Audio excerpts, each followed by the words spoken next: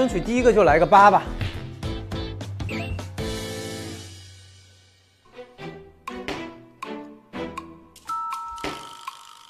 来呀！好的，4环惩罚是四川话读绕口令。好难啊！怎么突然一下子变得那么难？主要是我是左手，你知道吗？我这边的话应该会好一些。刘奶奶找刘奶奶买榴莲。等一下，等一下啊！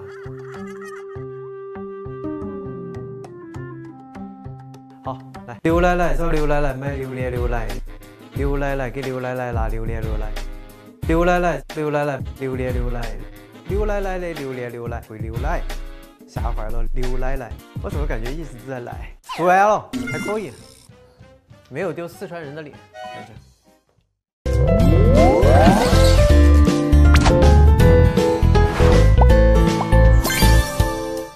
我试试右手。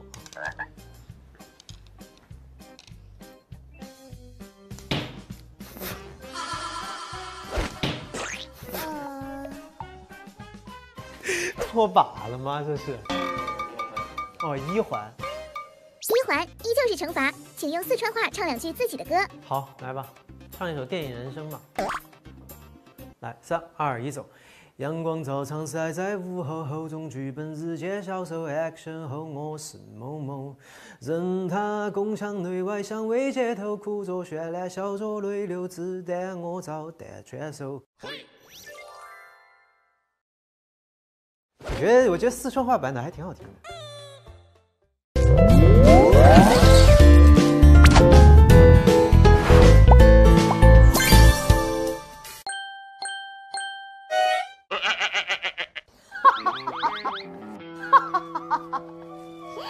什么？怎么还会有这种环节啊？那我开始了。第一个问题，桑酒的幸运色是？桑酒的幸运色。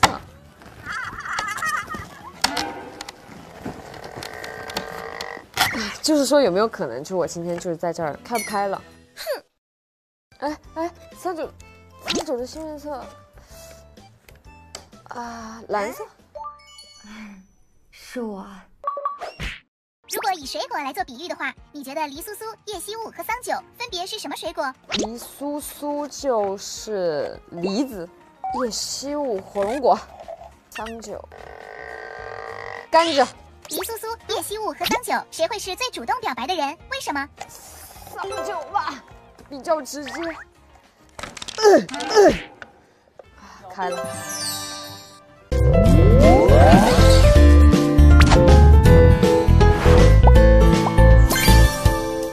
当时泼寒节有舞剑的场面，要试试吗？舞剑，好。我就只会一套，比如说，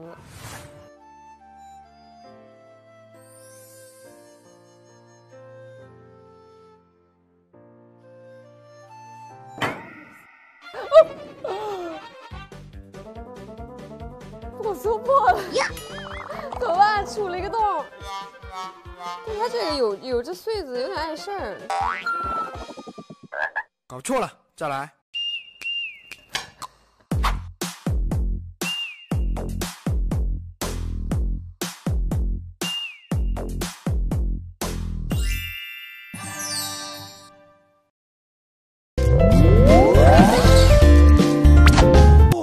但我们也会有一些就是官方吐槽，就又甜又虐嘛，真的有那种偶像男神的感觉。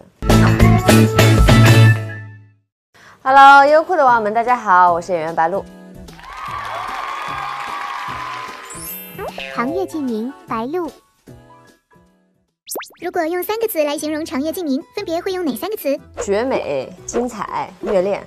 为了拍这部戏，有提前做哪些功课？我们就是前期就是看剧本嘛，剧本看了5遍左右，因为我们剧本其实还蛮复杂的，它有各种不同的人物线，然后每一世的就是人物关系都不太一样，还有就是进组以后我们有一起围读，一起做一些训练。剧中有多套造型，你比较偏爱哪一套？其实很多套我都很喜欢，因为我们的造型说实话真的挺好看的。我最喜欢的一套肯定是桑酒大婚，就是那套非常非常华丽的大婚服。如果让你给叶希雾和谭台烬安排1日约会行程，你会怎么安排？我希望叶希雾可以带他去看看大千世界，就看看外面的世界，看看这个世界上很多美好的东西，因为他心里头的黑暗的面会很多，他从小可能不太看到这些美好的画面，就带大家去看看。在演虐谭台烬戏份时，在现场见到罗云熙，会觉得有些不好意思吗？还好吧，我俩属于互相虐，就也有他虐我的时候，也有我虐他的时候。但我们也会有一些就是官方吐槽，就演完就说，哎，怎么这样？就又甜又虐嘛。罗云熙此次饰演了谭台烬、苍九明、明夜这3个角色中，你更喜欢哪个？肯定更喜欢明夜，他很正啊，真的有那种偶像男神的感觉。其实谭台烬的魅力也很大，就是我对别人都不好，但是我对你就是刀子嘴豆腐心的那种。他每个角色都挺有魅力的，我觉得。但我本人会更喜欢明夜一点。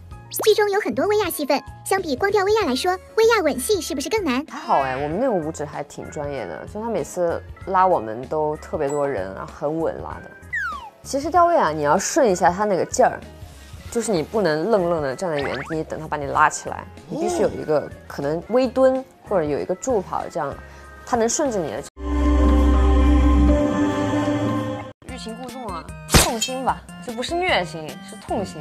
不行了，我的肩，我觉得我要晕了，刚才一下子。等一下。Hello， 优酷的网友朋友们，大家好，我是罗云熙。Hello， 优酷的朋友们，大家好，我是演员白鹿。白鹿在剧中饰演的是3个角色吧，算是有叶希雾，然后桑九加上黎苏苏。罗云熙饰演的谭台烬、苍九明、明夜，是我的一个事业线的一个主心骨吧，一切都是为了拯救他而努力的。对，黎苏苏的话，我觉得就算是谭台烬心目中的一束光，它照亮了谭台烬黑暗晦暗的人生，它给了谭台烬这种重生的希望和勇气。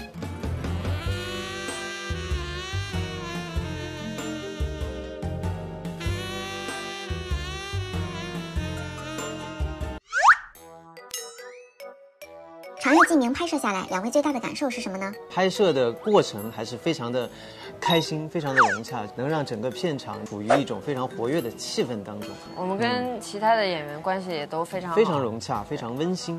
其实拍起来其实也挺难的，因为你每天插的场次特别的乱，你得去看前后场。头晕。体验了一次这样的爱情是种怎样的感受？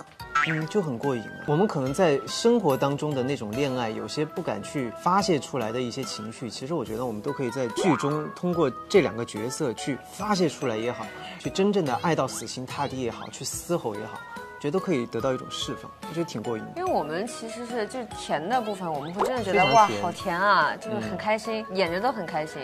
然后虐心的部分是真的就是撕心裂肺，就中场戏的时候，真的全景就已经不行了，哽咽了已经在那里。我们俩都是这种。谁的哭戏会更多一些呢？动不动咱俩都在哭。对，就是这部戏哭戏异常多。他也有他那边的那个家人那边，或者跟我的虐恋的戏，然后我有我跟家人的，就老哭。说实话，我觉得看戏不是说看哭戏有多少，而是看整个故事的结构以及整个故事剧情是否能够让观众共情。对，我觉得《长月烬明》非常的好。拍戏情绪起伏大，会影响到自己的生活吗？会有走不出来的情况吗？我觉得还好，露露可能会有一点，因为露露特别感性，我觉得她有时候真的说自己在家看剧本的时候都会看到流泪，就真的很感动。不行了，我的肩，我觉得我要晕了，刚才一下子。等一下，我也好痛。没有，其实牵起来比较难的一点是你没有办法做到完全在一个安静的环境里面演一场情绪戏，它是有鼓风机，然后现场有各种各样的声音，你还要从下头吹着风，你还不能频繁的眨眼，其实这个是很考验人的。你们觉得在生活中叶希雾的哪个招数比较实用？欲擒故纵啊，就是让他感觉到一点，又不要让他感觉到全部。通过这次合作，有发现对方有哪些变化吗？没什么变化，更熟了一点。就是很多点，有些即兴的点，说来就来。都没有在走戏的时候走出来过，但是表演的时候就是大家都，他抛的包袱，然后我接住。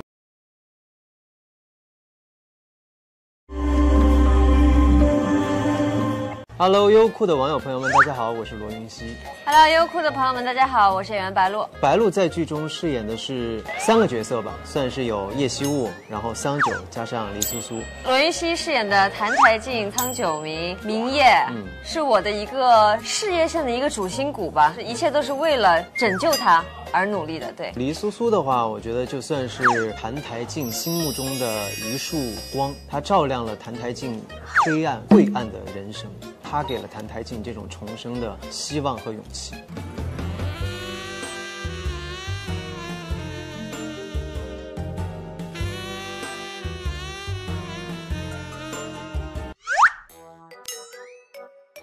长月烬明拍摄下来，两位最大的感受是什么呢？拍摄的过程还是非常的开心，非常的融洽，能让整个片场处于一种非常活跃的气氛当中。我们跟其他的演员关系也都非常好，非常融洽，非常温馨。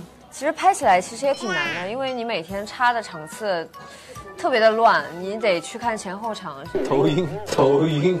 体验了一次这样的爱情是种怎样的感受？就很过瘾。我们可能在生活当中的那种恋爱，有些不敢去发泄出来的一些情绪，其实我觉得我们都可以在剧中通过这2个角色去发泄出来也好，去真正的爱到死心塌地也好，去嘶吼也好，觉得都可以得到一种释放，我觉得挺过瘾的。因为我们其实是就是甜的部分，我们会真的觉得哇好甜啊，就是很开心，演着都很开心。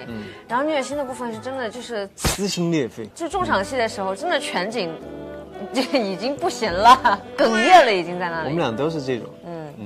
谁的哭戏会更多一些呢？动不动咱俩都在哭。对，就是这部戏哭戏异常多。他也有他那边的那个家人那边，或者跟我的虐恋的戏，然后我有我跟家人的，就老哭。说实话，我觉得看戏不是说看哭戏有多少，而是看整个故事的结构以及整个故事剧情是否能够让观众共情。对，我觉得长月烬明非常的好。拍戏情绪起伏大，会影响到自己的生活吗？会有走不出来的情况吗？我觉得还好，露露可能会有一点，因为露露特别感性，我觉得她有时候真的说自己在家看剧本的时候都会看到流泪，就真的很感动。不行了，我的肩，我觉得我要晕了，刚才一下子。等一下，我也好痛。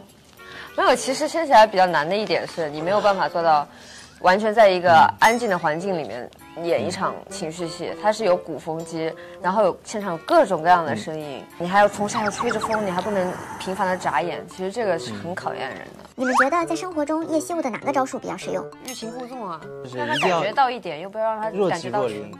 通过这次合作，有发现对方有哪些变化吗？没什么变化，更熟了一点。就是很多点，有些即兴的点，说来就来，都没有在走戏的时候走出来过。但是表演的时候，就是大家都，他抛的包袱，然后我接住，我抛的包袱，他就接住了，所以就很自然。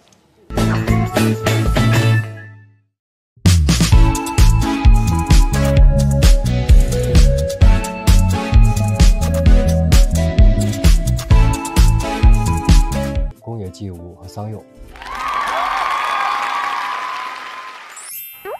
长月烬明，邓为。如果用3个词来形容长月烬明，你会怎么形容？归目难忘，相当炸裂，值得期待。拍完对萧颖这个人物有怎样的感受？其实我真的很心疼他，而且就像最后的时候，萧岭抱着必死的心去找澹台烬来结束这场战争，但同时我又觉得萧岭他治愈了我，就人各有志嘛，我觉得他的坚定和通透是非常有力量的。你觉得挑战最大的一场戏是哪一场？我觉得是萧岭刺杀澹台烬的一场戏，因为那场戏有非常华丽和复杂的动作戏，比如360度的空中转体、空翻，然后还有360度加360度的空翻，然后对我来说的话，挑战还是蛮大的，所以我非常期待这场戏的呈现。对于叶冰裳跟萧岭的这条感情线，你是怎么理解的？萧岭的话，他跟叶冰裳的感情里确实是亏欠了叶冰裳很多。他把家国天下呀、苍生这些看得比情爱要重嘛，所以说对于叶冰裳的感情这块真的是亏欠了很多。跟陈都灵有多场对手戏，印象深刻的一场戏是一场宫野纪吾跟墨女的戏，因为宫野纪吾被所有的人当作是萧岭的替身，然后他认为只有墨女一个人是把自己当作自己的，所以当时墨女跟宫野纪吾说，我其实一直把你当做萧凛。然后当时宫野纪吾就真的很崩溃，那一场哭戏我是哭的真的超级难受，就是完完全全的体会到感受到宫野纪吾当时那种心情，就觉得自己是谁，自己在哪里，自己存在的意义是什么，完全就是像一个灵魂一样，就是完全没有任何归属感，非常可怜。如果可以穿越到过去的话，你最想回到哪一天？我想回到萧凌死的那一天，可以陪他走完人生最后的时光。澹台烬跟叶惜乌的感情也比较虐，如果用3个词来形容他们之间的关系，你会怎么形容？相爱相杀，因为是魔神和神女的故事吧，宿命感，穿越到时空改写对方的故事，拉扯，因为感情中又甜又虐。看到他们2个人因为萧凌产生误会时，会不会想借张嘴给他们？一张嘴不够吧，借他们2张，一人1张。跟罗云熙、白鹿、陈都灵合作下来，最大的感受是什么？就比如说嘟嘟吧，因为他的话就是比较慢热嘛，就是有一些话的话也不会主动的说。然后罗老师的话，我觉得就一切都很好，就是很专业。然后他会给很多的角色设定一些特定的动作在。我觉得像是白鹿的话，觉得他就是一个很好笑，然后嘻嘻哈哈的。猜词挑战，嘉宾手拿根据相关的词卡向编导提问，编导只能回答是与不是，来推理猜测手里的词是什么。是角色吗？不是。是场景吗？不是。这样怎么猜？好难哦。服装？不是。人名？不是。跟剧有关对吧？对。场景也不是。主要还是跟萧凌有关系。情丝？不是。山茶花？不是。荼蘼花？是吗？可以看吗？哦，是。下一个是人物吗？不是。是跟我有关的吗？对。是跟宫野纪吾有关的吗？不是。跟萧凌有关，跟别人没有关系是吧？主要还是跟萧凌有关系。山茶花？不是。难住我了，我想一想啊。主要跟萧凌有关，六殿下？不是。咱们可以换一个吗？这个是什么呀？到底？那下一个吧。哦，这个还是跟萧凌有关的吗？对。跟他的情感有关吗？有关。比起来的人情感 OK， 这个是情丝吗？不是。那跟叶冰潮有关吗？都有点关系，都认识。宫野纪吾？不是。是萧凌本人吗？不是。这个是人吗？是。萧凌身边的人？对。庞一之吗？另一种说法。小师叔？再换一种说法。换一种说法就是其实是这个人，但是换一种说法，不是庞一之，也不是小师叔，是庞博士。我从来都没这样叫过他。也是跟萧凌有关？是人还是物？人吗？物。山茶花？不是。我每次都会猜到这个。那是这个物品跟别人有关吗？有关。叶冰长。情丝？是。最后一个也是跟萧凌有关吗？不是。跟宫野纪吾有关？对。跟墨女有关吗？是。是物吗？不是。食物。食物。宫野纪吾本人。食物啊，吃的一种东西，是宫野纪吾和墨女一起吃的还是一起吃的？包子。什么馅儿的？香菇馅的包子。是。答案之书，向答案之书依次提3个问题，并翻开书找到答案。宫野纪吾最后找到了自己的归宿嘛？等待。哇，翻到这个瞬间有一点感动哎，我感觉可能还是会遇到墨女的，2个人会有一段真正美好的故事吧。萧凌和宫野纪吾都掉到水里，叶冰长会救谁？或者墨女会救谁？你比较好奇哪个？我都挺好奇的。看一下啊，活下去，那可能就得自食其力了吧，可能得自己游上岸，不要指望别人了。还是桑佑啊，有没有找到女朋友？不是。彩蛋，分别写出想要对角色和剧粉们想说的话。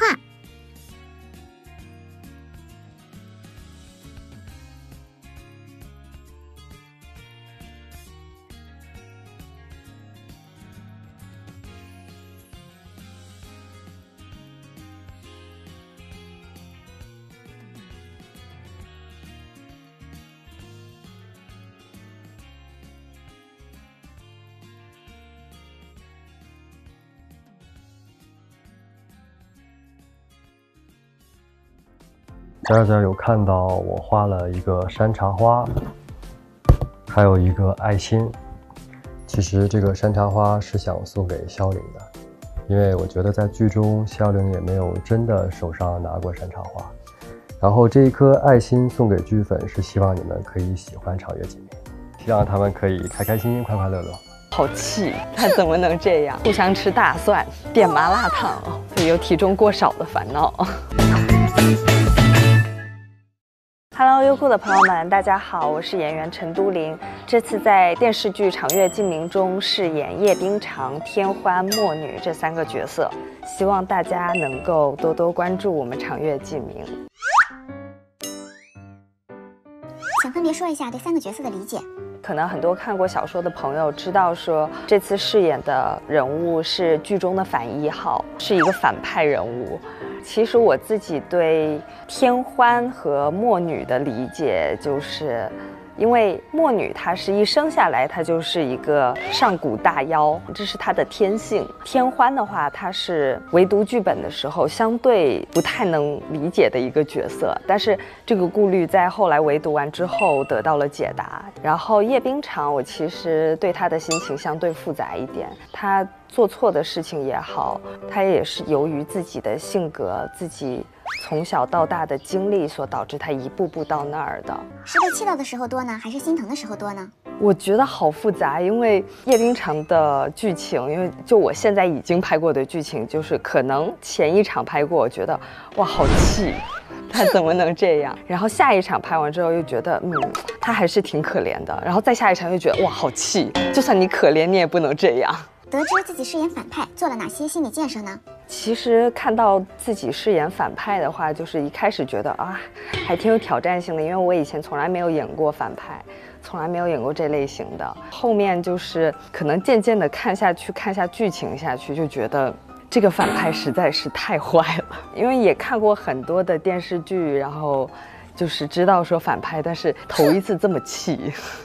有做好在剧播出后接受观众反应的心理准备吗？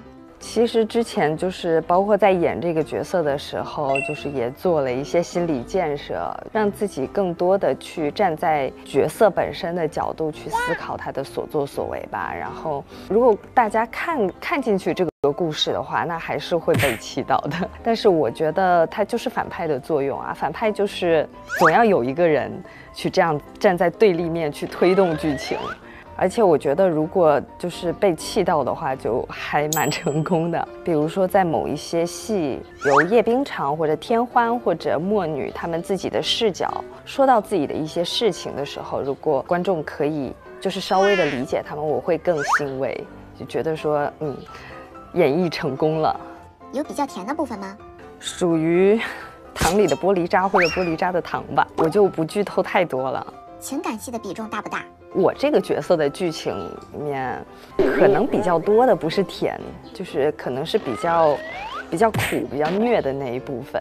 比如说，别的2对，他们可能是那种从一开始2个人不认识，就是不相爱，然后慢慢的一步一步的相爱起来。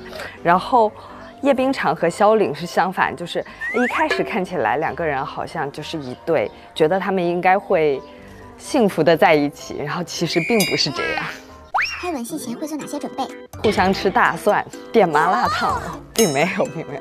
就之前是想过，之前我们每次都说要比如说拍这种戏之前，我们要吃一点那种劲爆的东西，但实际上拍的时候，就是一人拿一个口气清新剂在那漱口。会害羞吗？就其实我们两个就是在拍之前就是有做过相关的功课，就是会让自己先进入角色。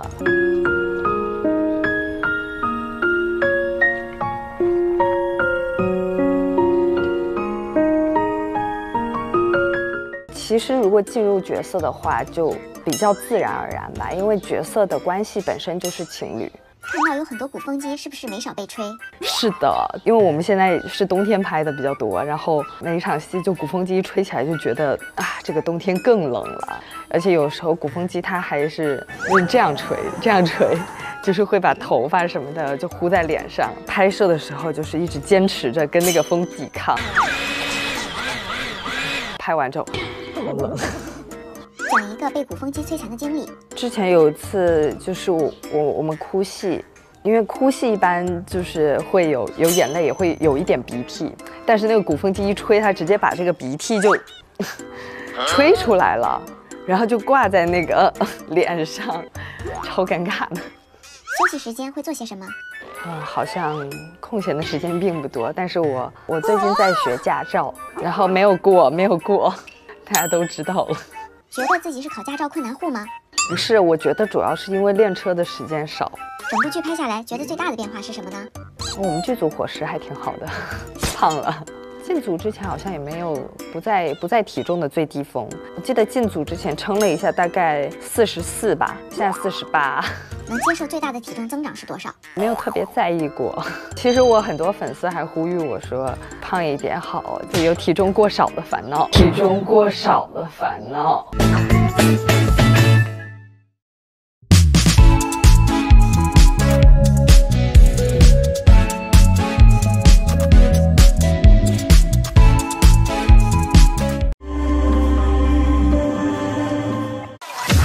我是这么认为的，你觉得呢？就是马上，然后有滑走，什么陈都灵整容，然后陈都灵有背景，什么有后台，还有陈都灵学历造假。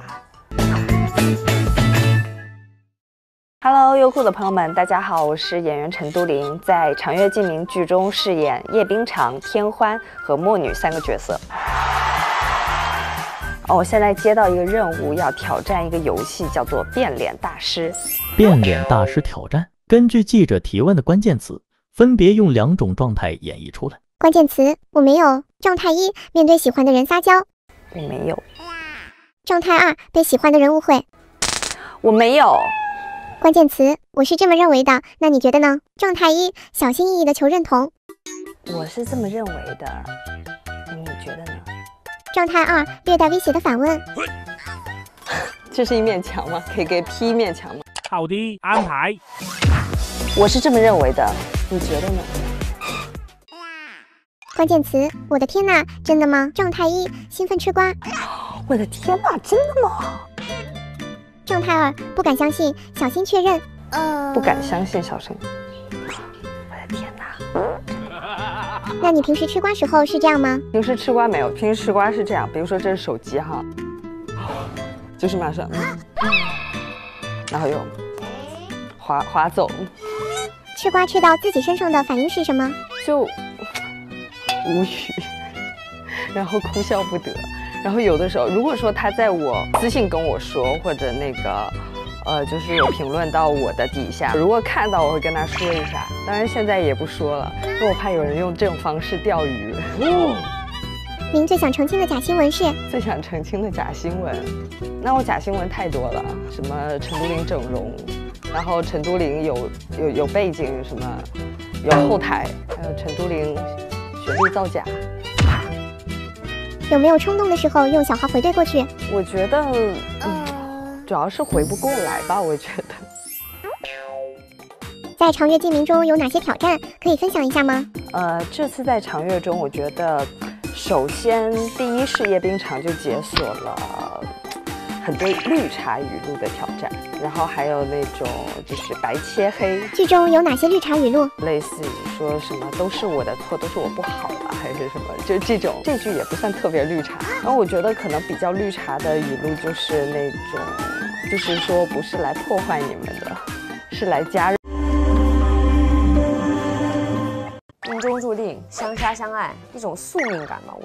我觉得桑九我还是蛮喜欢的，那种纯纯的小绵羊的感觉。然后两个人就这样对着，苦笑，然后在那说眼睛痛，我也是眼睛痛。Hello， 优酷的网友们，大家好，我是演员白鹿。桑九要给桑九和明月安排一日行程，你会怎么安排？两个人可能桑九带他去逛一逛漠河。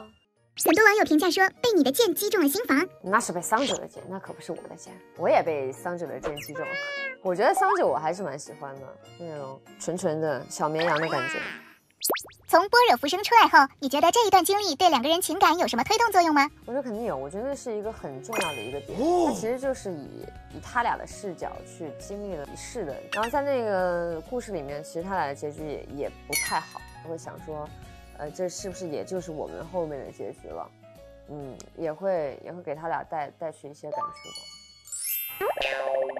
叶惜雾，用几个关键词来形容一下叶惜雾和澹台烬之间的故事，会是什么词？命中注定，相杀相爱，一种宿命感吧，我觉得。而且他俩是先杀再爱的，所以是相杀相爱，不是相爱相杀。就是这种两个人之间的那种极致推拉是很好看的。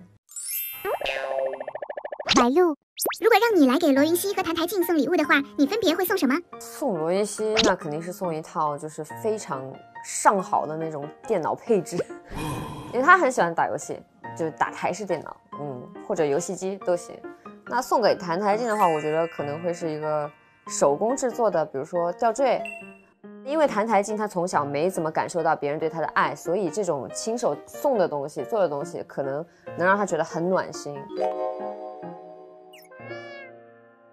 这部戏又甜又虐，拍的时候两个人有没有特别好玩的事儿？反正因为我们虐心的戏挺多的，我们经常就哭完了之后喊咔，然后我们俩就经常在那两个人对着，然后再睁眼的时候，两个人的眼睛红红，眼皮双双，就是双到那种不行，也就眼睛也肿了，然后两个人就这样对着，苦笑，然后在那说眼睛痛，我也是眼睛痛。拍完这部戏之后，你怎么理解宿命这个词？我觉得就是一种注定吧。彩蛋，最后给网友们送一个祝福吧。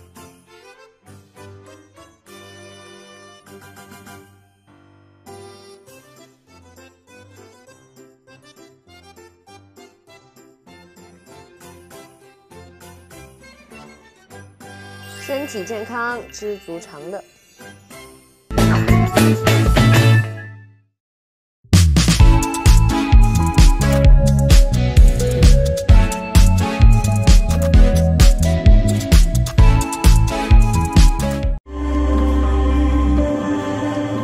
西哥的话，他那个人物的感觉就是狂拽酷炫。我觉得陆姐生活中可能就是一个很大大咧咧，或者说很开朗活泼的这么一个女孩吧。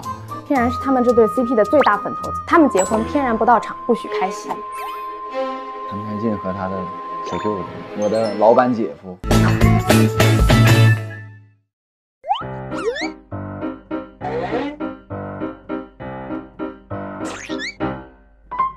优酷酷的聚会的朋友们，大家好，我是演员孙珍妮，我是演员耿叶婷。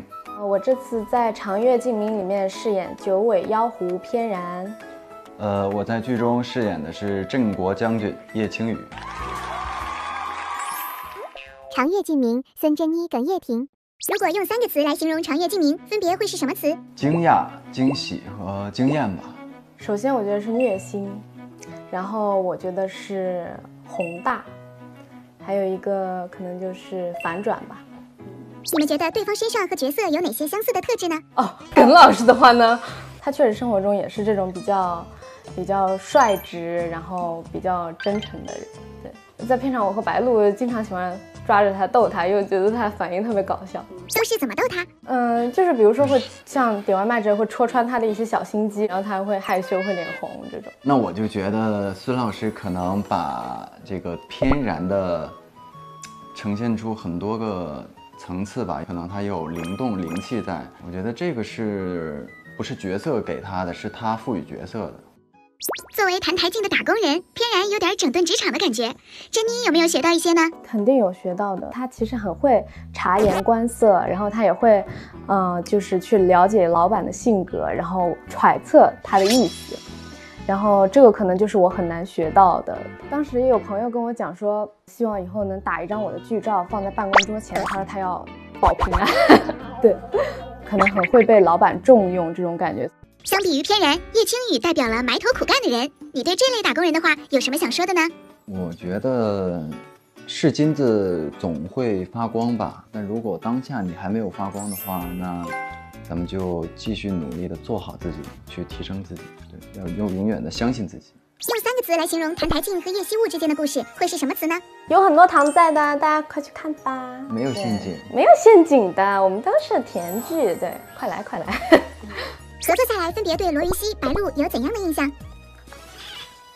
年轻，年轻。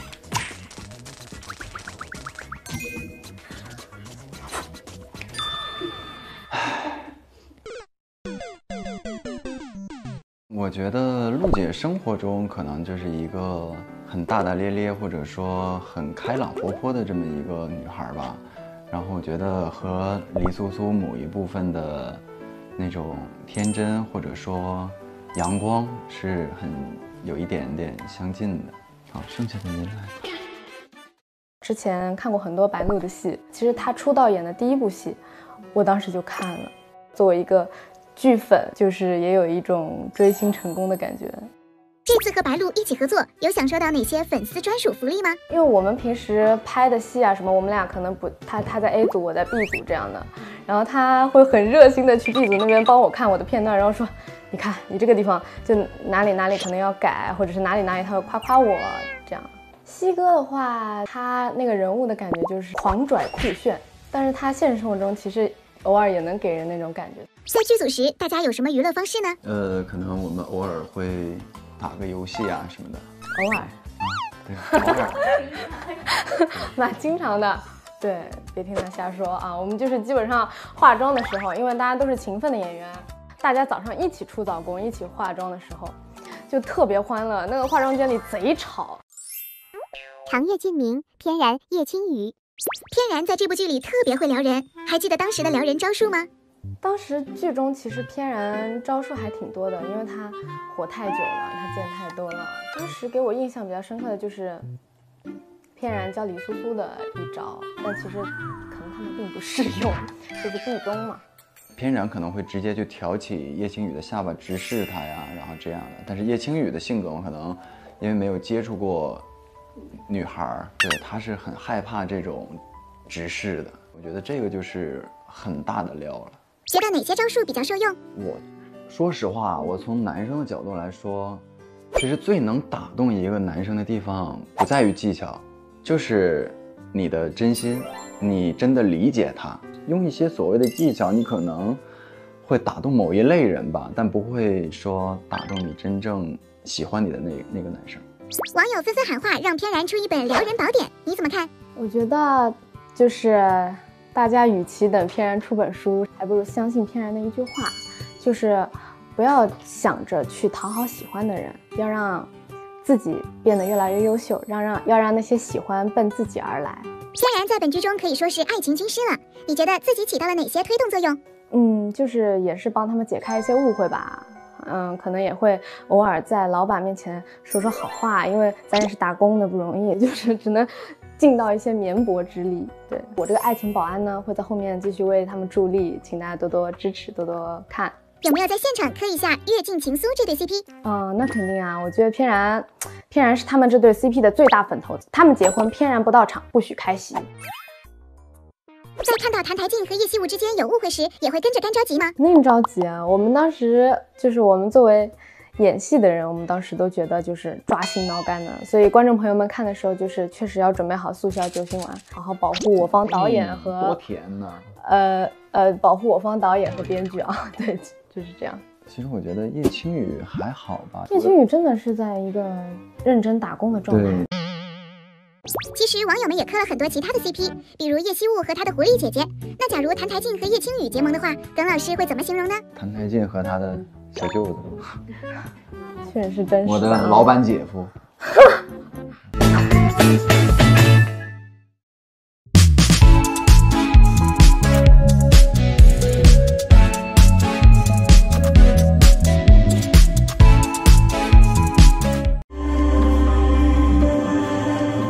展田健不是，是双生啄吗？不是，很接近了。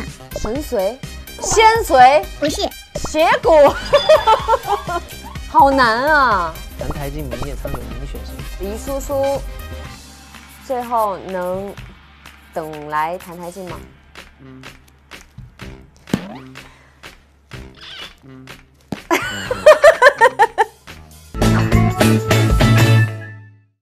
猜词挑战，嘉宾手拿根据相关的词卡向编导提问，编导只能回答是与不是，来推理猜测手里的词是什么。跟剧相关的词，这也太难了吧？是人名吗？不是，不是人名。是道具吗？是道具。是谭台烬的道具吗？不是，是罗云熙所饰演的角色的道具吗？不是，是几个字？3个字吗？是，展田健？不是，不是三大魔器啊？是三大魔器吗？不是，不是。是护心灵吗？不是，是双生啄吗？不是，很接近了。很接近了。红盖头？不是，提示一下，跟你们俩都有关系，还很虐。灭魂钉？它是个人吗？不是，它是个地方吗？不是，它是个功能吗？不是，它是个武器吗？不是，它是2个字吗？不是，它是3个字吗？是，它是个人名吗？不是，它是个节日吗？不是，它是个人吗？它是个功能吗？它是2个字吗？它是3个字吗？它是个武器吗？有点提示吧。夜里出现的，夜里出现的，已经很明显了。很明显就是说他们2个人很美好的回忆。哦，是萤火虫吗？是2个字吗？不是，是3个字？是3个字。也是一种物品吗？不是，是一个人吗？是，它是一个名词。小蛟龙？不是，但是对了一个字。龙蛟小，我知道了，是小棒精吗？是。这是个人吗？不是，不是个人，是个地名吗？不是，这是在前10集吗？贯穿始末。箜篌？不是，哦，情丝？不是，复仇？不是，蘑菇？接近了。血骨？是波惹浮生里的吗？不是。是魔神的吗？不是。是道具吗？不是。他是个人吗？不是。他是个地名吗？不是。他是个动物吗？不是。是2个字吗？是4个字吗？3个字？是。是谭台烬使用的东西吗？不是。乌鸦、梦妖、魔神？不是。是促进他们感情增进的东西吗？是。健身服？不是，在故事的开始。故事的开始。什么呀？3个字。是一种药。3个字。结春蚕？是。什么啊？结春蚕。好的。好难啊！答案之书，向答案之书依次提3个问题，并翻开书找到答案。随便想。我随便问吗？对，这本书会给你答案。谭台烬、明夜苍九明，你选谁？你或许需要突破，突破的还不够吗？还需要怎样的突破？如果再来一次，黎苏苏还会选择杀掉谭台烬吗？等一下，我想一下啊。你这怎么就是说一半都是不太好的答案？我开始翻吧。一场完美的悲剧。黎苏苏最后能等来谭台烬吗？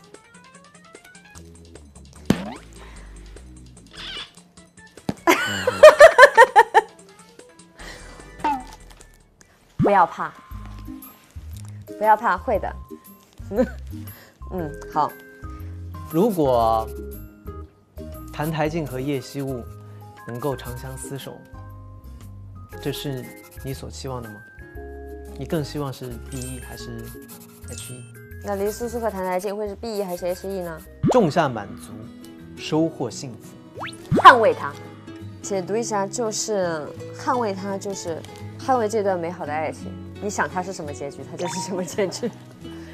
捍卫你的答案，那可能就是他会希望一切都是最好的安排吧，对吧？我觉得就是不管怎样的结局，我觉得最后叶希雾他能感受到那份幸福以及满足。我觉得这个答案就是 HE。你最想对谭台烬说的一句话是什么？好，翻一翻啊。你祈求的一切顺利，谢谢。也希望愿望都能顺利吧，好吧。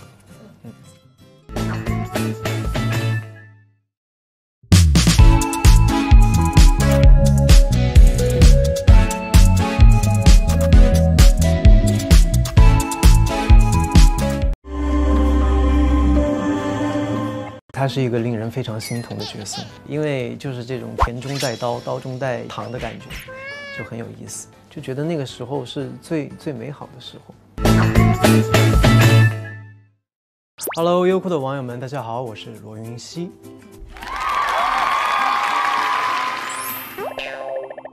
罗云熙，在《长月烬明》中，你饰演了一个非常多面的角色，演的时候觉得哪个状态会比较爽？其实整个谭台烬都非常爽啊，他有像刚刚出场的那个出场魔神，这是一种非常藐视一切，然后视生灵如蝼蚁般的这种不屑以及强大，然后到前期谭台烬在圣国当质子的时候的隐忍不屈，然后以及他透露出来的一点点小腹黑，到后面慢慢成为景王，然后那种自信外放，这又是一种感觉，然后再到像战神明夜他的那种他的自己的使命感，然后他守护苍生的这种决心，然后那种已经到巅峰的这种武力值，这个是很爽的一种感觉。然后再到苍九明，他是500年后在仙界的一个修仙弟子的身份。其实整个谭台烬，他每一个阶段我都非常喜欢。觉得虽然它复杂，它多面，但它非常统一，它整个过程成就了他的救赎。大家看了几集剧后，会多少心疼谭台烬？对，他是一个令人非常心疼的角色。你看完之后的感受是什么呢？痛苦并愉快着，因为他的痛苦才成就了他的成长，才成就了他的不屈，才成就了他的抗争。如果谭台烬可以穿越到过去，最想回到哪个时期？我想穿越到景王时期吧，就觉得那个时候是最美好的时候。谭台烬。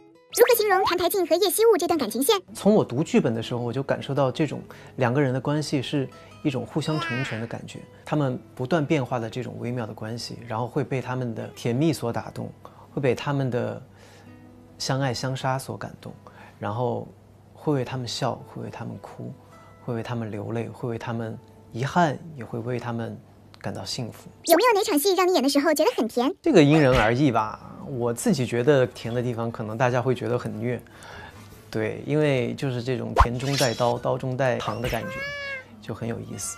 谭台烬为了心爱的女人秀盖头，你有没有被他的这些行为打动的？就是你会觉得一个景王会为了自己心爱的女子去做这样的事情的时候，你会非常的感动。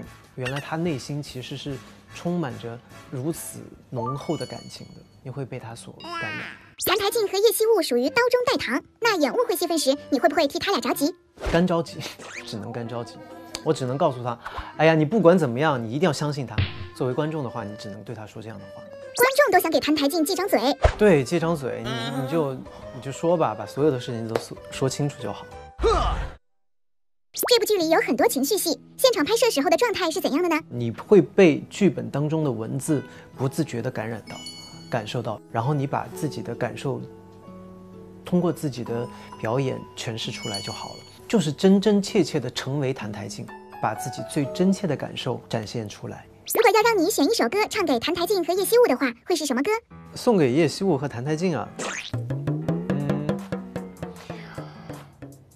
听说《长月烬明》的 OST 非常好听，我觉得里边的歌曲一定能够非常好的诠释他们俩之间的感情。彩蛋，如果送给澹台烬一句话，会是什么话？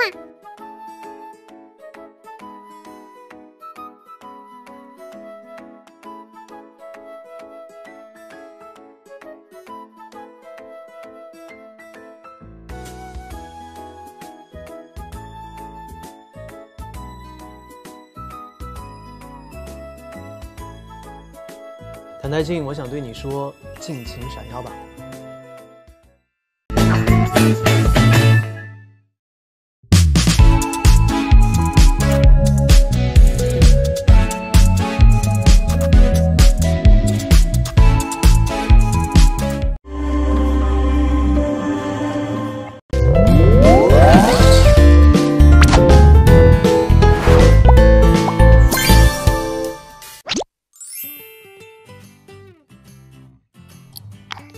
两位都是第一次来YOUKU扫楼吧？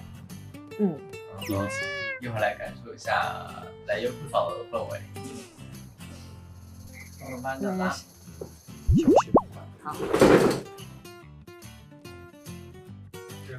刚刚看到了，浅浅的看一下门口是人。浅浅的看了一下。浅浅的看一下。你猜，如果他们给你们什么样的反应，你们会比较紧张，或者是比较放松？比较放松啊。比较放松。直接以角色的名字称呼我们吧，你觉得呢？会比较轻松是吗？感觉好像是。对。出去了，做好准备了。YOUKU的同学们准备好了吗？准备好了，让我听到你们的热情。这是谁这么疯狂？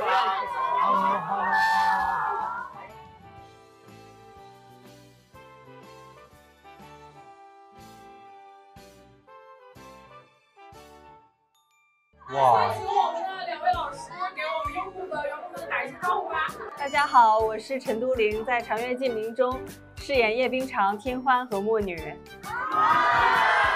大家好，我是邓维，在《长月烬明》中饰演萧岭、宫野纪吾还有桑佑。两位老师可以看一下，就这几个表情包，哪个印象比较深刻一些？我们的嘟嘟老师可以先审判一下。那个是眼里有活，然后居家好哥哥。哦，这个好帅。看到了，杀。哎，最近这个杀这个梗其实是很流行的，对不对？然后我们办公室的同事们也经常讨论，要不嘟嘟老师简单教学一下郑老师好不好？教学一下。就是杀这个字。这个吗？对，就在这里面。你当时还记得我的动作吗？我好像还记得。要不先来一遍？对，他不用教，他记得。你先打个样。打个样，还是想再看一下的。我自己都有点忘了，哎，我自己看一眼。这个是谢谢，是这样子的手势，杀。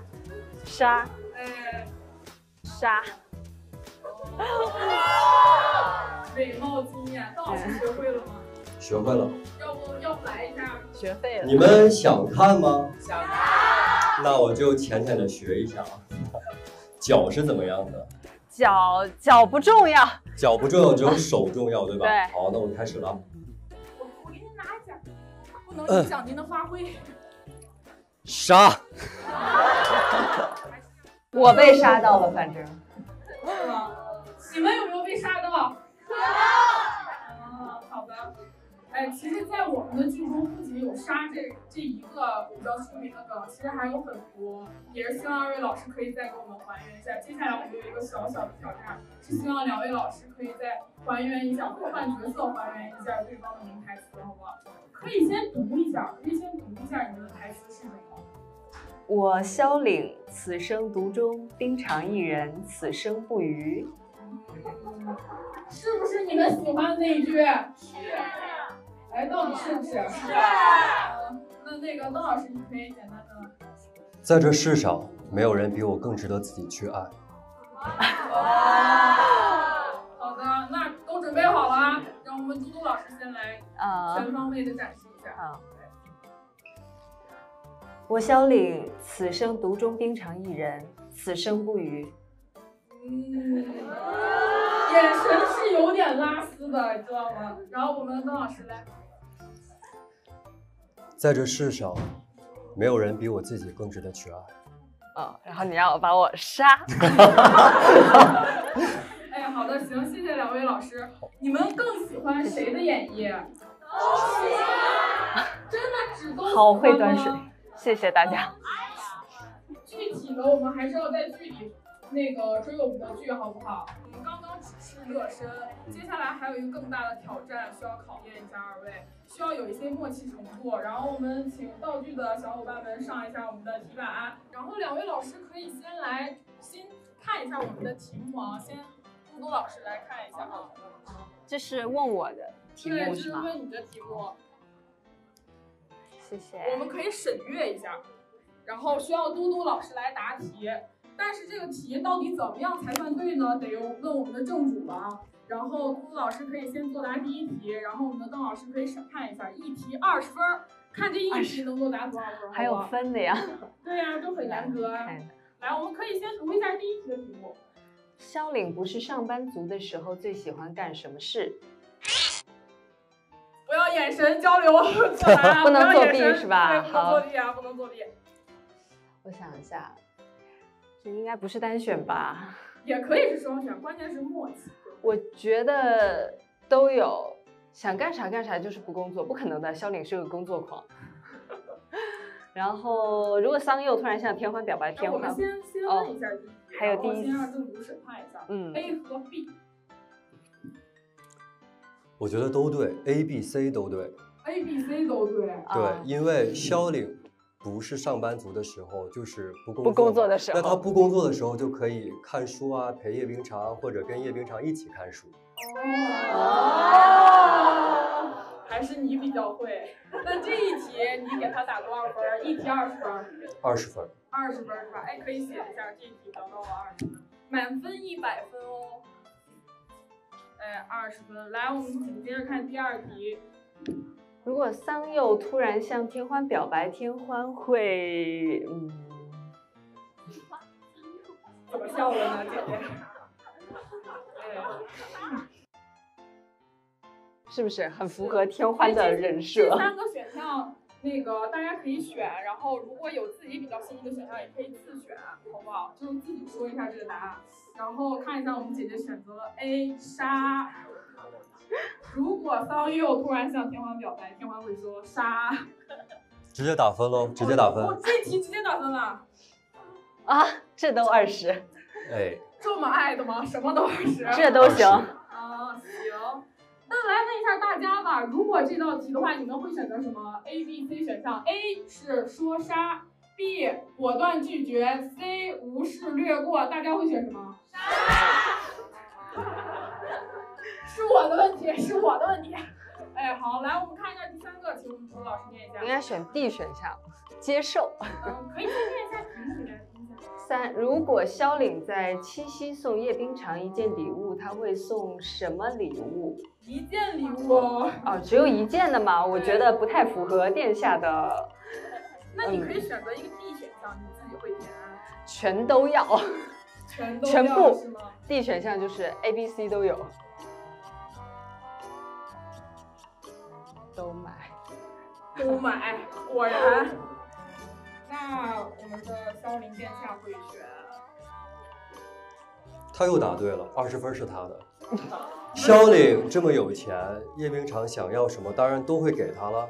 只要肖岭有的，都会给叶冰常。哇，你们私底下是不是已经勾兑过这个答案了？怎么什么都20？如果非要选一个，会选择什么？就是2个老师 A、B、C 非要选。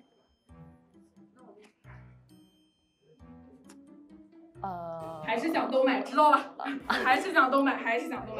然后我们第2题简答题就不是选择题喽，然后看看2位老师会怎么样选择。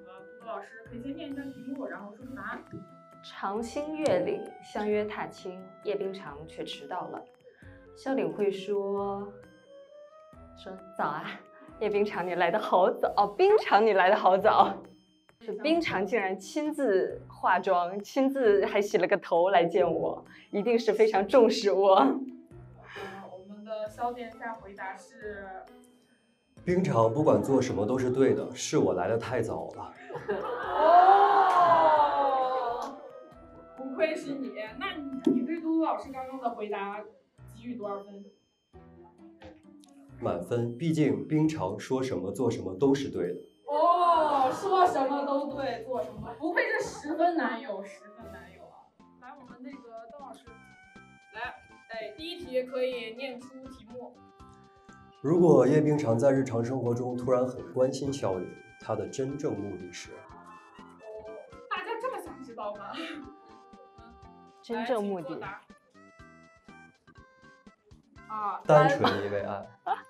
单纯因为爱，萧凌好单纯，不愧是纯爱战士。那我们嘟嘟老师，你觉得会是？我觉得都有，很复杂。都有是吗？都有吧。那行，那这一题你给予他多少分？这题给予满分是20分是吧？哎呦，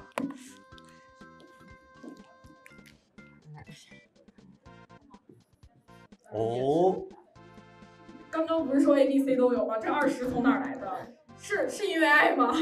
是对，因为萧凌单纯的相信爱。哦，行，好，来我们的第2题，请问一下。假设天欢对桑佑一见钟情，他会用怎样的方式表达自己的喜欢？刚刚说了，桑佑是19世纪绑架带走。我觉得 B 也可以啊，套路接近，对啊，感情啊 ，B 为什么不行？他是天欢哎，需要这样子吗？想要什么直接带走，杀都杀了。行，为什么不会选择默默陪伴？我们天欢老师也是可以陪伴的类型。可能是先绑架带走，再套路式接近，培养感情之后表白，然后被拒绝，被拒绝以后默默陪伴。哇，这个故事逻辑感觉满分呀！那这一分嘟嘟老师给打多少？20吧，因为绑架带走毕竟是第一步。因为在剧里面其实也有被绑走的这个剧情，对吗？是，只不过没有后面的故事而已。来，我们第3题，选择题的最后一题。如果用另外一种动物形容天欢，会用哪种动物？C。因为我看到网友说天欢的造型很像垂耳兔，那个双鸭飘带。垂耳兔。对，还真挺像的。网速很快，是不是？那这一题是不是也可以？我大胆猜测一下，这一题肯定也是20分，必须的。好的，来，我们接下来简答题，第1题，这个我觉得大家应该都很想知道吧？郑老师可以读一下。你觉得叶冰常对萧凌的爱有%多少？先来问一下大家，大家觉得有%多少？追剧的朋友们，200%，30%。什么成分都有。什么成分都有。来，我们直接写上来吗？可以啊，可以直接写。100%，因为在萧凌的心里，他也是认为叶冰常是非常爱自己。哦，这有点犯规了，100%，不愧是纯爱战士。我这个满分20分，我都想给你打40。冰常心不会痛吗？这100%。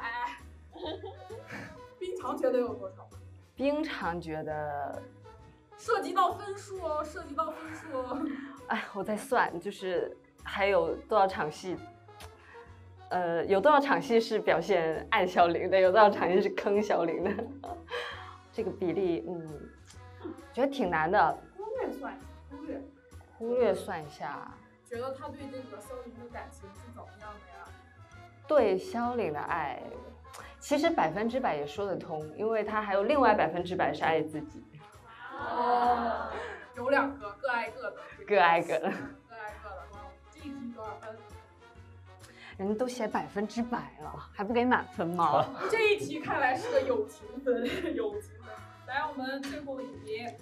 如果天欢无意间对桑佑一见钟情了，天欢会心仪桑佑身上的哪个优点？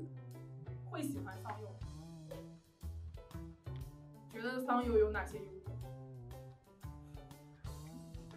大男孩，阳光开朗大男孩，然后眼影挺好看。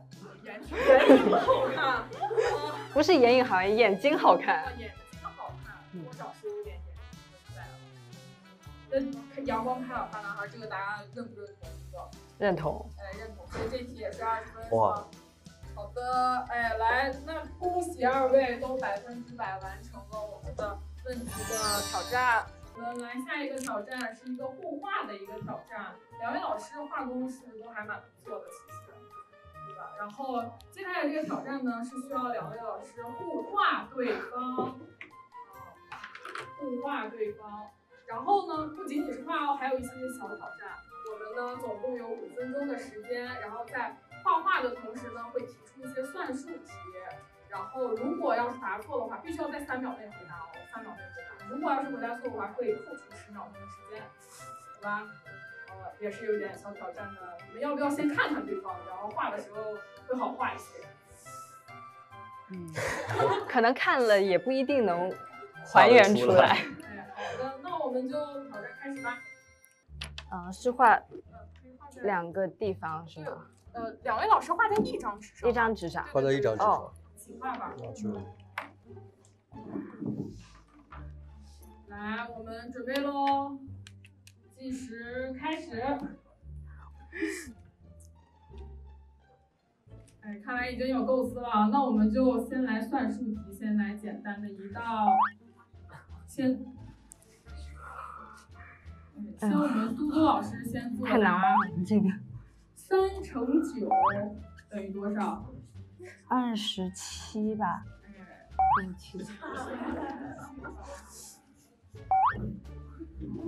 感觉你在干扰邓老师的一个作画。这个是发型。来，我们邓老师，7乘4等于多少？28。嘟嘟老师，7乘8等于多少？56。你好聪明啊！画这个，我觉得我画完会和邓老师的友谊会破灭。6乘0等于多少？0。我错了，我不应该画这种画风。画完了。这么快啊！一会儿给大家看一下我们邓老师为什么画的如此之快。还没有耳朵，天哪！已经完成了对吧？完成了。好的。邓老师一副很惊艳的，完成了。好的，然后呢，等一下嘟嘟老师看一下这个画作，其实还是很像的，我觉得。啊，是吗？会吗？5，4，只能这样了。行，那我们展示一下，给观众朋友们展示一下我们的画作。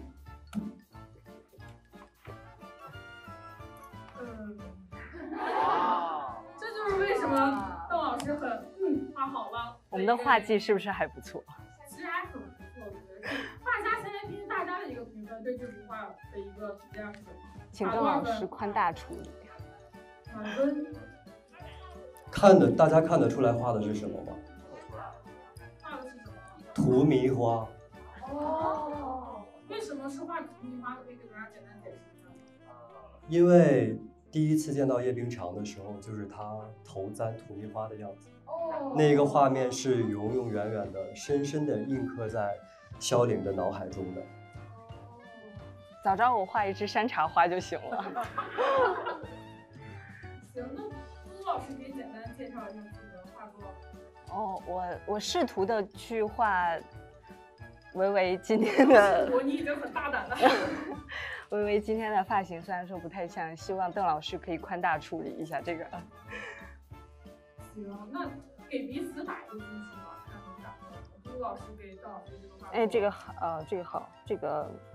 定情之花。满分是多少分？你们想是多少分？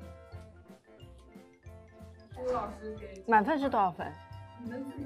我们自己想啊。如果要打一个分数的话，我希望是10000分。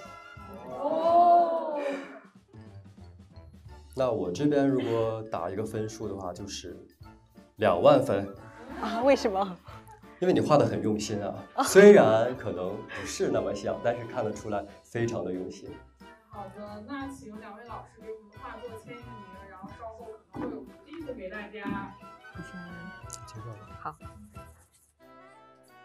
打一张破釜的印象。刚刚2位老师在画的时候，真的是挺提醒朱老师脖子都快拧歪了，就是要看。怪不得邓老师演法还是很有巧思的一点。来，最后呢，其实我们都知道，在朱老师最后还有一个角色，是一个很撩人的一个角色，对不对？但是现在还没有出来，要不要先跟大家安利一下最后出来这个角色，他是一个怎么样的一个形象？也没有很撩人，就有一点点撩，是一个大家都知道我前面2个角色都是那种比较有反差的，就是外表和内心的反差，要么就是前后转变的反差。那墨女其实也是一个有反差的角色，就是我认为是她立场和行为的反差。她虽然说是仙魔大战是魔那边的阵营，但是她做的事情都是在做活雷锋的事，什么开秀楼啊，然后赎罪啊。好了，打住了，可以停住了啊！想听要去看剧，好不好？不能从老师这儿得出，是不是？那其实要问一下邓老师了，在我们这个朱老师饰演的3个角色当中，你会比较倾向于哪一个角色？觉得这个角色非常有魅力。因为我饰演的也是3个角色，所以要说他饰演的3个角色哪个有魅力，那我需要从角色角度来出发。那对于萧岭来说的话，那叶冰裳呢就是他最爱的人，所以肯定是萧岭是觉得叶冰裳是非常棒的。那对于桑佑来说的话，那就是杀我族的人，田欢就是杀我族的人。那宫野纪吾的话，其实他跟墨女呢在一起的感情中是墨女主导的。但是呢，感觉墨女应该是很带感的，很带感的一个角色。那听老师这么说，其实我们后面的一个剧情是不是还是有一个很大的高潮的，对不对？是有的。好，那也希望我们的大家可以多多去追剧，然后了解很带感的一面。其实刚刚老师也说了，我们的这个墨女角色是有那么一点点撩人的。至于这个一点点到底是多少呢？大家还是需要去探索一下啊。来。今天呢，我们2位老师来我们YOUKU嫂了，给我们带来了很多礼物，是不是？大家想不想要？想要之前，我先把我们的礼物先送给2位。我们准备了一些文化衫，然后还准备了这不是我发布会那天看上的 T 恤，哇，谢谢。对，谢谢。哇，这个紫色好漂亮，好好看的，好好看。大家想不想拥有同款？想，那我们在我们的这个上面，好，你买了。希望2位老师呢可以接受我们的这个礼物，也是一点点小心意。好，谢谢，谢谢。来，我们最后的一个环节呢，就是希望我们的2位老师和我们的YOUKU员工们一起拍照，一起合影，好不好？来，请2位老师们。3、2、1，茄子。对，我们最后请2位老师给我们来宝来签上名字，然后马上一起。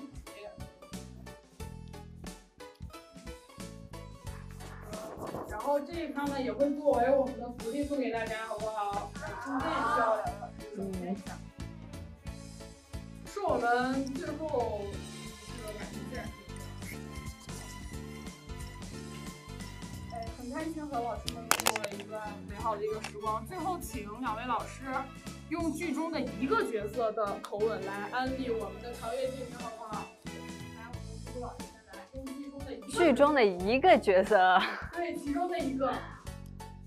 还没有看《长月烬明》的杀。大家有没有看？看。来，我们的赵老师。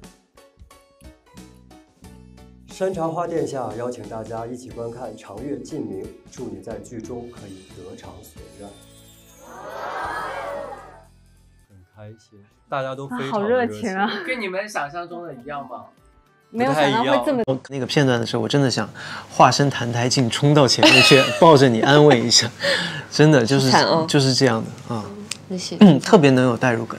我特别喜欢明夜啊，我个人肯定是最喜欢明夜的啊，因为就是女生嘛，那个谭台烬还是稍微有点坏坏的，对，有点疯。然后明夜就是一个特别正人君子的一个战神，然后就是那种万千少女的梦那种感觉。Hello， 大家好，我是白鹿。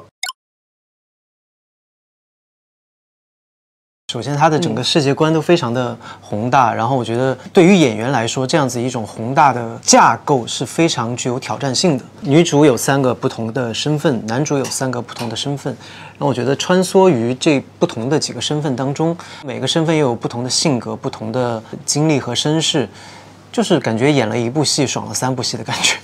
对，其实就是3生3世。我可能就是以我深邃换你斜骨那场了。那个词儿你还能记得吗？我知道。天道在上，我愿以身躯以我的元神全部交换，全部交换。对，什么只愿你我生生世世不复相见。对，那个是真的超级名场面嘛。对对对。因为露露私底下跟我说过，她说有一些段落。就是他每一次看到这个地方的时候，他都会潸然落泪，就是被剧中的人物、被剧中的故事所感动。因为确实就是我们作为观众看到了这样子的一个故事，都自然而然的会被感动。所以在当我们设身处地的去饰演它的时候，就真的是更能够情真意切的被感动到。露露是看剧本看哭了是吗？无数次，基本上好像每次看的时候都接近结局的时候也有几场戏，就是看一遍哭一遍那种。咱俩就是没有包袱了，就是说来就来。是的，但是我觉得这也是一个好的地方，就是大家彼此信任，所以说能够碰撞出来的一些即兴的东西就会更多，不会局限在剧本的文字上，然后就会有更多临场碰撞出来的花火。我觉得挺合适的，对，因为就是整个读剧本的过程，我们都是可能互相带入彼此的脸，然后就整个把整个故事给溜了一遍。因为之前我觉得罗老师挺适合这种邪魅，就是跨度比较大的角色，对，就是反派，期待他能尝试一次反派的。肯定太多不一样了。首先环境不一样，穿的衣服也不一样。其实仙侠它更考验你的情感，我就是一些细节的东西。因为偶像剧还是比较偏生活戏嘛，就有的时候打打闹闹的，或那个其实会有更多临场的东西。现代戏那时候可能一句台词啊什么东西都是我们临时加的，但是这个仙侠它肯定要基于这个一整个大的情感之上，而且我们有3个人物。分别对应着3个时期和3个不同的人物性格。对，其实因为我觉得，其实像拍这种仙侠剧，它很多镜头都是拼出来的，它不是顺出来的，所以就更加需要彼此的一个默契和信任度。就是不管你从什么时候开始，这一场戏的，比如说情绪基点，我们直接开始从最高的那个地方开始拍，那么就是必须要彼此非常的信任以及非常的默契，才能给到那个点。如果说可能演员之间没有那么的熟悉的话，那可能就顶不到那个点，可能就会在镜头的呈现上大打折扣。我觉得这也是我和露露2次合作的一个好处，就是合作起来会避免了很多弯路，对吧？对，会啊。其实我们俩都是那种拍他特写的时候我也照给，拍我特写他也照给，就单打嘛，我们都是打一边。因为有的时候会不会就是觉得可能哭戏太多了，然后可能下戏之后要缓一缓这种情况？其实真的，露露就是我刚刚才看到一个他们给我看的一个片段，你在最后不会是墓碑前那个吧？对，就是那个，就露露哭得非常伤心，然后在正式拍摄的时候就已经非常投入了，但是当他回房车的那一段路程的时候，哭得更伤心。我不知道你记不记得？我记得，就是刚才我看到的幕嘛，然后我说你有骗我那个，因为那场戏的回放一直在我手机里，有前后，因为那是一遍过的，就只拍了那一次，5分多钟。我觉得那个对黎苏苏来说是一个很冲击的一个点，他的心态应该是原来如此。原来这个男人他一直在骗他，原来他是想要牺牲他自己去成全我这样一个点，他终于有点恍然大悟的时候，其实他的心情很复杂。就当时他看到那个墓碑的时候，而且关键是我们在之前还拍了一场戏，是他在那个墓碑前面，他在刻那个墓碑的时候，幻想我是作为一个虚拟人出现的时候。我记得那场戏根本就是我要笑着跟你演，结果我在那里哽咽到演不了，说不了词儿。就是大家真的会被剧情所感动。对，你知道吗？我看到那个片段的时候，我真的想化身澹台烬冲到前面去抱着你安慰一下，真的就是这样的啊。特别能有代入感。陆有没有印象深刻？就是罗老师他在片场就是情绪很爆发的一场戏。哦，有，但那场戏就是说我是个尸体，就我得憋气，就是我已经挂了。哦，我知道。对，但是我能感受到他的情绪。这个没法保证啊，我觉得戏为大吧。你真的走进去了，其实你的情绪可能没有那么美观，但是你的情绪是可以带动观众的。对，比如说我哭，戏就容易脸就皱巴在一起，但是我觉得这种情绪是 OK 的。你要非要去在意那个点的话，可能你也打动不了观众。这就是所谓的包袱太重了。对，所以就不能有这种情况，就是说什么还在哭戏的时候注意自己的表情啊，这种我觉得都是浑然天成，是怎么样哭就是怎么样哭，或者并不是那种每场戏咱们都是暴雨梨花式的哭泣，然后也可能就是那个时候你就是感动到流了一滴泪，那就是那个状态。自己一定要进入自己的角色，这样子才心无杂念，观众才会被感动到，他才会觉得美。那个时候我们就经常在说，对吧？这个哭戏，天天都在哭，自己说啊，眼睛好痛。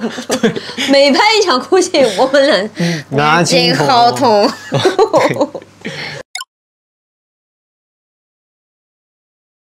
民国呀，悬疑片，悬疑，我也想演悬疑片啊，是吧？真的悬疑片。悬疑的话，两位就想演什么样的一个角色？什么样的角色？那我肯定是要演反派了。他演反派，我去抓他啊？是吧？我们可以一起演反派吗？那是那种双面间谍，就是那挺有明面上两个人都是好人，其实两个人都是坏人，然后各种那挺带感的。对，各种互相举报，反转到你都不知道到底是什么样的一种状态。其实我挺羡慕他的，他的那些招式和有他的能力都是我想拥有的，就是那种。你天欢最后那个对，所以我在我开大的时候，我黑化的时候，我就跟我们动作指导叫海奇哥，我就跟海奇哥说，我现在已经是反派了，我开大了。就是我能不能也来一下澹台烬那种，弹指间敌人就消失了，然后他就给我设计，说那你就这样。然后我就这样，哇，好过瘾！原来澹台烬每天过的是这样的生活，好羡慕。但是你知道吗？就是在神魔大战的时候，冥夜和魔神冥夜是打得多一些。冥夜和魔神打的那个时候，就真的，就除了我们所谓的这种法术仙术以外，还有很多那种套招的那种东西在里边。我觉得完全还原了剧本上的那种打戏宏大场面的这种描述，就非常的过瘾。看花絮还有一场罗老师还要抱白鹿老师然后吊威亚的那个戏，太多了，太多了。因为我们衣服特别沉，特别沉，料子都用得很好，所以它会很重很重，包括头饰也是。所以有些戏没有办法，就一定要借助威亚来完成。而且你记得那场戏吗？就是叶希雾跳完城了挂了之后，我知道。走整个皇宫甬道，皇宫的甬道，然后这个距离真的是好几百米，很远，哇，还要上台阶。但是那天下了漫天大雪，我觉得拍出来真的还，我觉得感觉应该会蛮好的。对，又悲又美的感觉，又惨，非常精分，整部戏都非常精分。但是我觉得最重要的就是你要在拍摄的前期把每一个状态、每一个阶段吃透，你要把它的不同状态完完全全的刻在自己的心里，而且你要知道每种状态它是为何会是这种状态。比如说质子时期他为什么要腹黑，他为什么要隐忍；景王的时期他为什么又那么自信。前期要把底子做好，然后在拍摄的时候再与对手去碰撞出一些即兴的花火，我觉得这样就会游刃有余一些。就这三个角色哪一个可能对你来说挑战是最大的？挑战啊！魔神吧，肯定是魔神。魔神也是分好几个魔神的，他对魔神都分好几个魔神。哪个角色演的最爽？那肯定也是魔神。魔神澹台烬也很爽，澹台烬景王时期发疯的时候也很爽。对，就像刚刚露露说，在她的幕前发疯的那场戏，其实也很爽。然后还有我自己去找你的时候，因为对于演员来说，这种大开大合的戏确实是非常的过瘾的。但其实有些时候，一些小的碰撞，一些小的细腻的东西的把握，也是非常重要的。露露就是除了可能服化道不一样，你能够精准的识别出罗老师现在在演什么角色吗？眼神吧，我觉得看眼神还是差别挺大的。像明夜，我特别喜欢明夜啊，我个人肯定是最喜欢明夜的啊，因为就是女生嘛，那个谭台烬还是稍微有点坏坏的，对，有点疯。然后明夜就是一个特别正人君子的一个战神，然后就是那种万千少女的梦那种感觉。其实还好，因为对我来说，黎苏苏和叶希雾就是同一个人嘛，因为他是黎苏苏去到叶希雾本体身体里面的，然后叶希雾本体是只有几场戏，但是那几场戏也演得挺过瘾的，因为他是个坏人，他是一个为达目的不择手段的一个坏人。但是对我来说，其实就是两个角色，就是黎苏苏和桑九这两个差别会大一些。那桑九就是一个从小就捧在手心长大的一个公主，特别的单纯，然后她有恋爱脑，她特别的爱明夜，就整个花痴到不行。演桑九就是把那种小女生的东西搬出来就好了。黎苏苏跟我本人会像一些，就是她是正道的光，老是要唱那首歌。他是正道之光，就是他是带着任务回去的嘛。进入到叶寿本体当中，他会有一些人间的烟火气。其实也还有一个阶段，就是桑九黑化了之后，那个会是完全不一样的，跟叶希雾的本体也是不一样的一种坏。他那个是真的就是恶女了。那露露哪个角色演的最爽？那黑化的桑九啊，肯定是。我就一直想演个反派，我最想演的就是谭台烬，就我一直很想再演一个就这种可以开大的角色。我就是刚杀青，然后刚录完跑男，有个1周的假期吧，然后再录跑男，然后进组。我就在忙采访呀，拍完长月之后，然后进入到下一个剧组，然后那个剧组，杀青完了之后，我就给自己放了一个长假，让自己完全的放松，完全的放下所有。第一，我觉得自己需要一个缓冲的时间，需要一个放松的时间。然后呢，最近才开始又。不是说长月要播了嘛，然后开始忙采访啊，然后忙完采访，可能接下来就进组了，我的假期也就正式结束了。如果你喜欢罗云熙的话，就请准时追《长月烬明》。如果你不喜欢罗云熙的话，其实你也可以在《长月烬明》当中看谭台烬被虐。如果你想看极致虐脸，想看绝美画面，想看精美服化道的仙侠，你一定要准